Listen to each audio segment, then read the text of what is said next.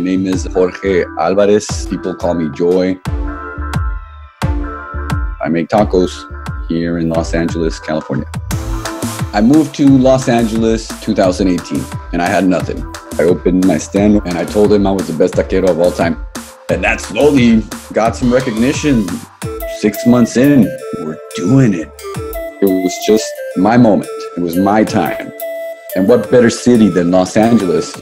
Los Angeles is the most spectacular city where you can come and try to achieve a dream.